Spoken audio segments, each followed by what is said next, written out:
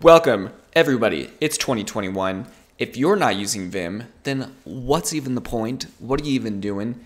This is my beginner Vim tips video. Really, I'm just going to tell you how to get Vim, how to get into a file to edit some stuff, and most importantly, how to exit. That's the thing that people seem to have the most problems with.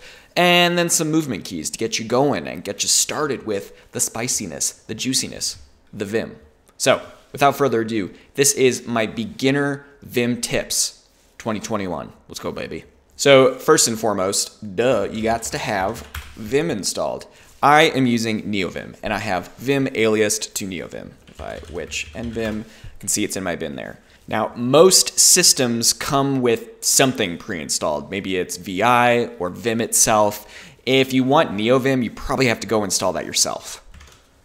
I do recommend NeoVim, and that's a topic for another video, but here under the GitHub and NeoVim install from package page, there's all kinds of ways you can get it. Mac OS, it's on a brew, tap, or whatever you want to call it. And if you want to use normal Vim, there's maybe some more complicated ways of getting it from Mac. You got to use MacVim, which is this project here. MacVim, you can go get it. So there's lots of instructions on how to actually install Vim, and once you get it, you should go over to your terminal and which Vim. Again, I've aliased NeoVim to Vim, so if I just type in Vim, it opens up the editor. Great, and I can start doing stuff. There we are. Now, what most people are going to want to do is Vim some file, and we're going to just call this somefile.txt. TZT, oh, that's fine.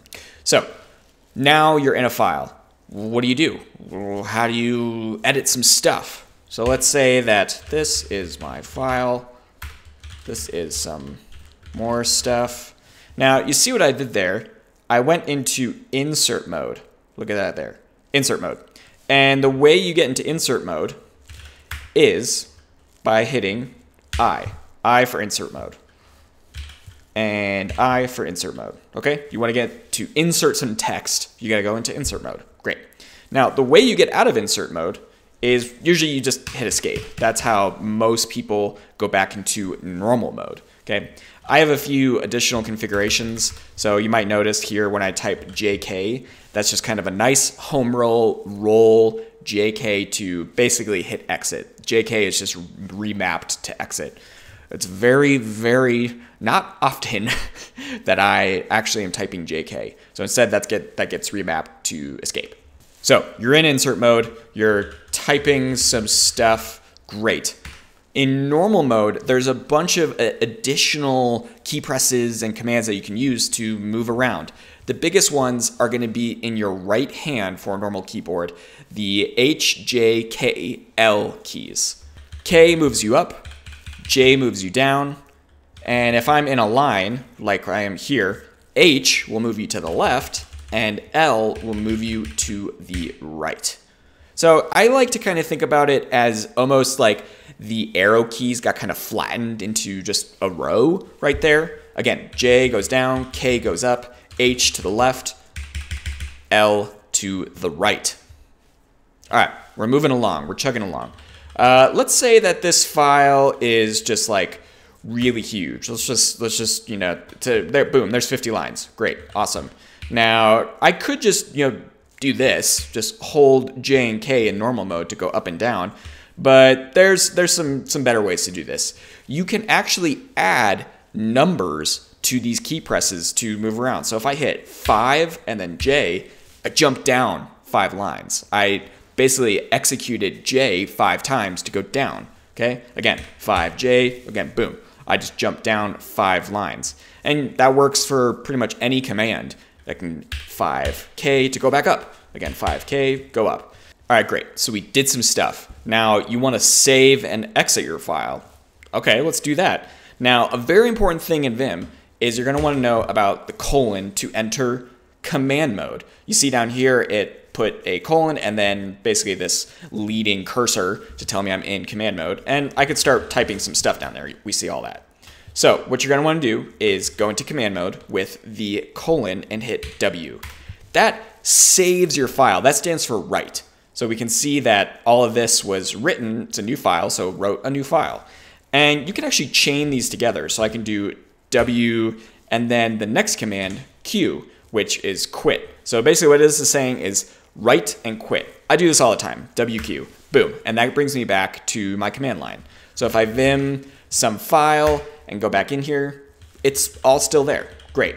So again, you want WQ to save and quit. And that brings me out one more time. So let's say that you made a bunch of these changes and you don't actually want to save them. You just want to like bail out of the file and get back to the command line. So again, escape, make sure that you are in normal mode and go into command and Q exclamation point. That's just going to quit forcefully, even though there's changes that haven't been saved. Boom. And I can go back into that file and it's not there. Ah, that's good coffee. Okay, so let's give you a few more nice little tidbits to get you moving around the files and get things kind of greased up and moving really fast. So one more that I really like is W. W stands for word, and essentially just pressing W will move you down word characters. And a word you can think of as something space delimited. So right here, typing is a word, and sum is a word, and stuff. And that's all delimited by a space or a new line. So if I go back to the beginning of this file and hit W, W, W, that basically takes me, traverses the whole line to the next one. And to go back, I can hit B. B brings you back a word, B, B. And I hit that 3 times and boom, I'm at the beginning of typing. Another one I use all the time is capital G. That takes me to the very bottom of the file. Again, capital G, that takes you to the bottom of the file. Really good one to have. Well, what if I want to go to the top of the file? You can hit lowercase gg, and that takes you to the top. All right, the next one that I really like is Control D. Control D you can think of as like paging down. You see there on the left that it's basically jumping numbers as I go down all the way to the bottom of the file, eventually 58. And again, I can go back to the top, GG. All right, let's talk a little bit more about editing and some nice beginner things for editing. You can hit DD to delete a whole line. And then you're still in normal mode, but you can imagine that almost as being stored in a temporary cache or some temporary clipboard or buffer. I can move around still. I'm still in normal mode. I can do whatever. But then I can use P, which is paste, to put that line in that Vim buffer wherever I want. So again, let's look at that with DD. That takes that out. And we can move around again and hit P to put it somewhere or paste it. Another really useful one when editing is U, and that's actually undo. And you can hit that basically as many times as you want to undo stuff.